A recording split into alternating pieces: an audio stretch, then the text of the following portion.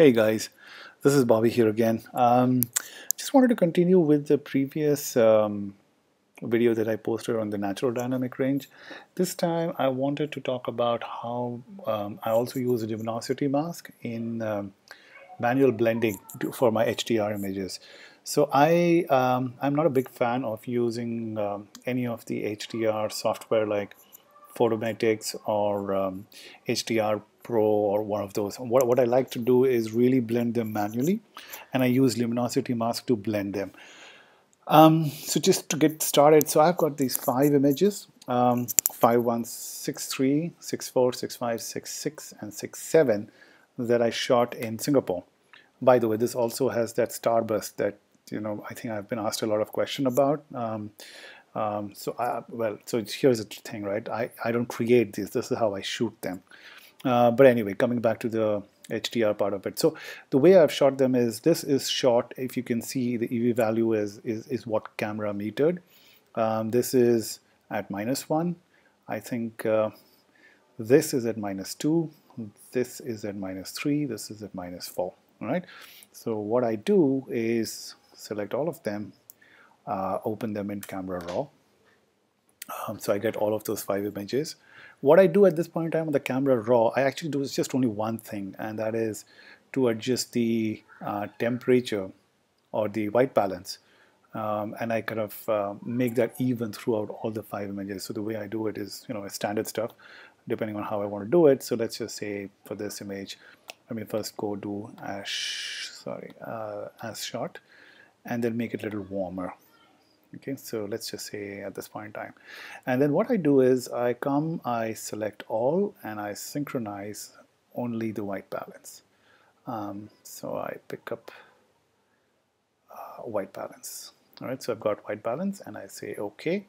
All of them have the same white balance reading right now. Then select all and open images. Now there is a trick. There's a way to open all 5 images as different layers in Photoshop. I still haven't figured that out yet. And if anybody knows how to do it, just let me know how to do it. All right, so once I've got all my 5 images opened up, the next thing I do is to line them up in such a way that I have the brightest image right at the bottom. The last layer is the brightest image, and I have the darkest image at the top.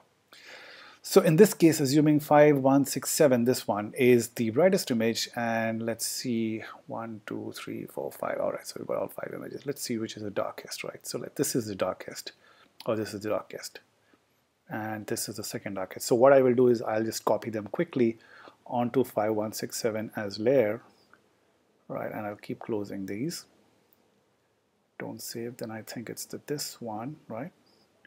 Yeah, it's this one, same thing, duplicate layer onto 5167, close this out, then which is the next one?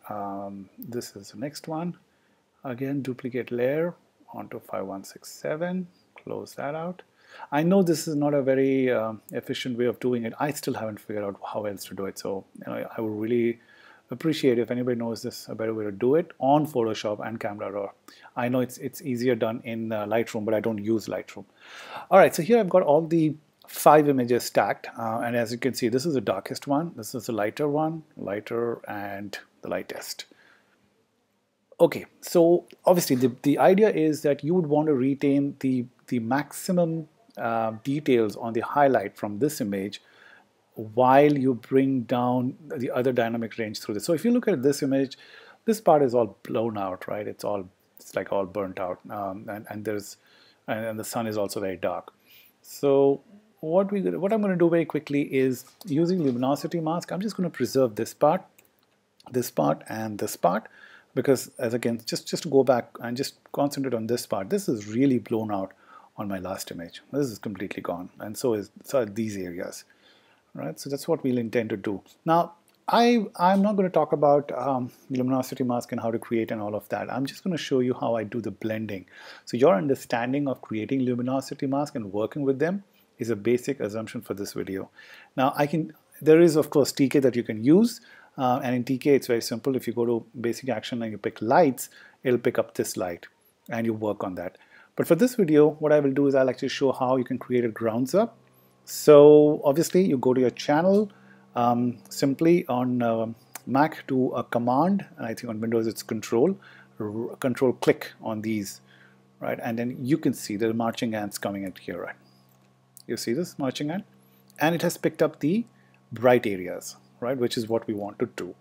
Once you have these selected, you want to save this as a channel. Let's call this light at this point in time. Go and click your RGB back. Now, while this is still selected, what I will do now is do a Control D or Command D to deselect the selection. It is deselected. I go to my layers. Using Option or Alt key, I think in Windows and in Mac it's Option, I do a right click on a new layer and it fills up with, sorry, I do a Alt or Option key with the layer mask, all right? And it creates a black layer. And this is what I want. I want to fill the layer mask with a black layer. Going back to the channels, I'm going to load this light. So that's Command and click on light. And you can see these are back here again, right? And what you can do two things. You can go back to your layer, and if you don't like to see this marching ants, with the selection still on, you press Command or Control H, which is for hide, and this marching ants will hide. So you do that Control H, the commands, it hides the marching ant, but the selection is still on. And then using white as your foreground, you start to paint, right? So let's see. All right, and let's just reduce our opacity to, I don't know, maybe 30, and you paint. And you paint it like, you know, around the whole area.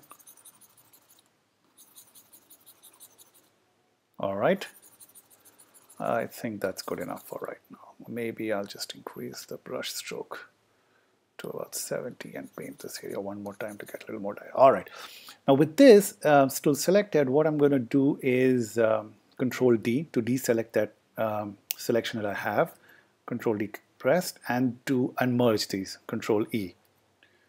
All right, so that has merged the details of my first layer, which had the maximum details in the highlight, onto my second layer where highlight should have been or was a little blown out or clipped. All right, so now with the details already here from my first image, what I'm going to do now obviously is to kind of merge the next layer, right? So same thing, go back here. We're done with this light channel, so I can delete this. Go back here, Control click. It chooses the whites again. This time, if you see, it's not just choosing this and this, it's also choosing here, and parts here, parts here, parts here, and parts here. So it's choosing a lot more, right? You see a lot of selection here. All right, so same thing again. You want to save this. This time I'll just let it call alpha. Go back to layers, Control D to deselect, Option and new layer mask, black layer. Go back to channels, Control click on alpha, and your selections is back. Go back to layers, hide the selection, Control H, and then with the white as a foreground, paint. All right, so let me reduce the brush stroke back to 40, and I paint. So by the way, I'm using my Wacom, and I'm learning a lot of new things with this as well. It definitely gives me a lot more precision in what I want to do. Okay, let me just increase it to 70 and get it done. All right, so that's what I wanted to do. So you can see the selection here, you can see this white spots. These are the ones which it has brought down from my fourth layer, and it's going to bring it down to my third layer. Control D at this point in time to deselect the selection. You can't see the marching ants, but the marching ant is still in the background, so it's still active in selection. You want to deactivate that, so you'll do a Control D and Control E to merge that. You will do the same thing all over again. You don't need alpha. You bring it down, delete, Control click. Okay, this time selection is more, right? So it's going all the way up till here to select that, right? And not just here, not just here, it's all over. All right, so let's save it again. Go back to layer, Control D, deselect, Option and new mask. Go back to channels, load the channel, Control or Command click, Go back to layers, Control H to hide the marching ants, and then you paint again using P.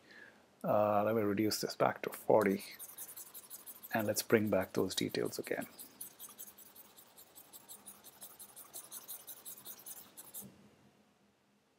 All right, here we go. And that's for this tutorial. What I'm going to do quickly is to actually show you. In reality, I would do this very slow and easy brush. But this is one of those radical images, so it's easier to show you the effect very quickly if I use a very brush stroke with a lot more opacity. All right, so here we go. So I've got this again. So before and after, a lot more details have come. Again, Control D, deselect, Control E, merge. Go back to channel, delete this alpha, Control click. A lot more selection this time. All over here, the water was also being clipped in this image, so it's preserving all of that. Save, layer, Control D, option and mask. Go to channels, load the alpha, go to layers, do Control H, and then paint. And this time you will see that it'll really bring those details out from my first image, from my last layer, sorry.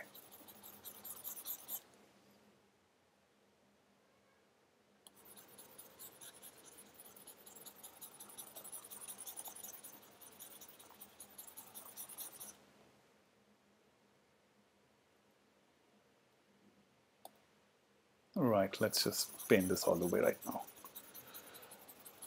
All right, so there you go. And this is how I would do a manual blending for my HDR images. Now, in this method, there is a lot more, a lot more control that I have on how I want to bring out the details or preserve the detail versus automating it or using one of those HDR automators like Photometrics. I mean, at least I don't like it.